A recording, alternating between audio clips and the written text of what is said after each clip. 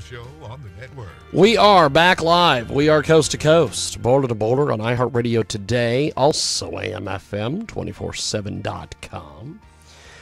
Tune in, iTunes. Of course, you can find everything. Podcast, videos, the whole nine yards at our incredible website, JIGGYJAGUAR.com. Coming soon, we're going to have an updated app. Basically, I just have to get off my tuchus, as they say, and get a hold of our app guy and say, hey, this is awesome. Publish it to the App Store. That's it. That's all I've got to do. And I'm just extremely lazy, as everyone knows. So we are going to go to our next guest. We've got our next guest joining us here on our big broadcast, coast to coast and border to border on iHeartRadio today, and of course, AMFM247.com. Joe Dallas is with us today. He is absolutely amazing. We are going to be talking about undercover child predator stings. We're going to be talking about how they lead to arrests of several Disney employees, which, good Lord, does it ever end? Joe, how are you, sir? Doing well, thank you, James. Thank you for having me. Now, this is... this whole story is like, you know, a child literally can write this story of sexual predators being caught at Disney. This is just amazing. Tell me a little bit about what has happened here with this undercover child predator sting. What's going on with this? Well, at this point, James, the information is very sketchy. We only know that there was an undercover child molestation sting, and that at least 3 Disney employees were caught up in it. And, of course, any form of child abuse is a horrible thing. Yes. It becomes especially newsworthy if some of the figures involved are identified with industries that specifically target children. So it's especially chilling to think of Disney employees who represent what has traditionally been considered a very family-friendly organization to have been involved in such a thing. Joe Dallas with us today. He joins us live here on our big program. And Joe is absolutely amazing. We are going to be chatting here today about this case. It is just unfathomable that that this stuff continues to happen. Some of those arrested in this recent undercover child predator sting were Disney employees. I know for years everybody has been talking about the fact that that Hollywood is full of child predators, and people that are working in that area are child predators. Do you feel the entertainment industry, beyond just Disney, bears any responsibility for any of this behavior, my friend? I think that it does, James. At least indirectly, possibly directly. The entertainment industry has been sexualizing kids for quite a while. Yes. There are countless films featuring sex between and among teenagers. There have been films recently in the last few years that have even shown relationships between adults and minors in a very positive way.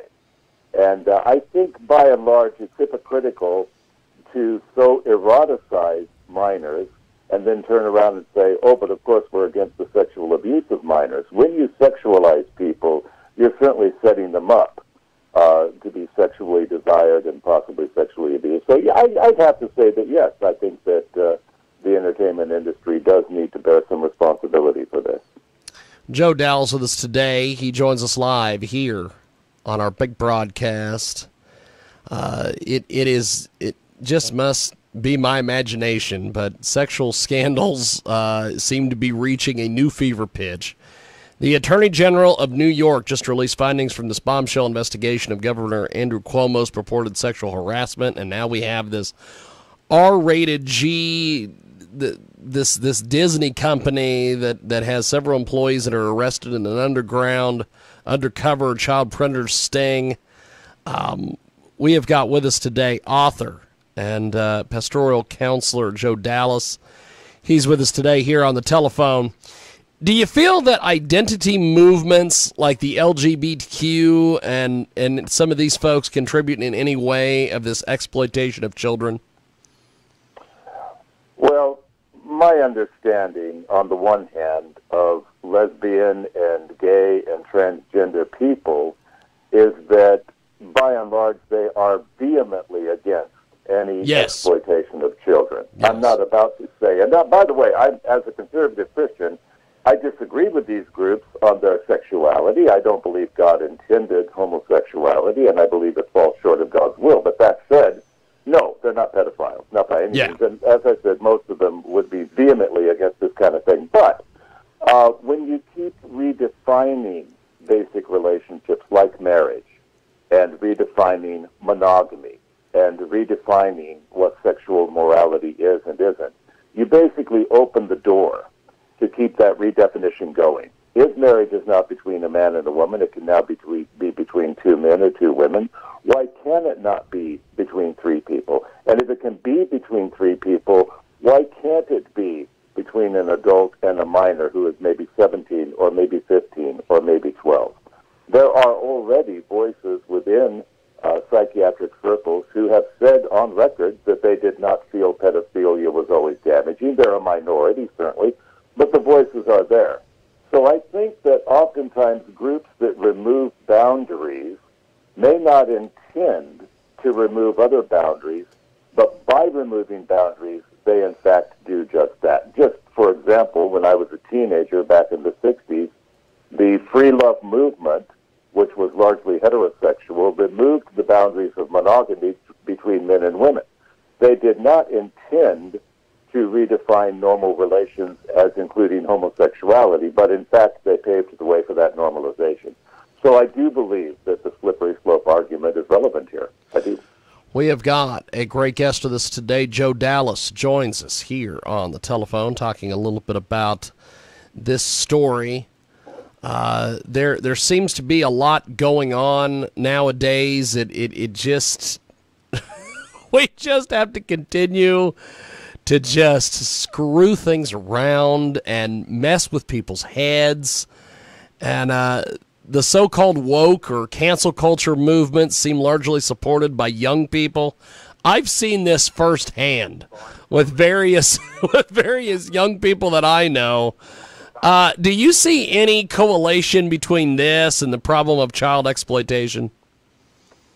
Well, only in the sense that, again, the woke movement, the social justice movement, the cancel culture movement, they are all about overthrowing traditional norms of behavior, including modesty and certainly including sexual morality. And again, the more we blur the lines on those issues, the more we open the doors for more confusion.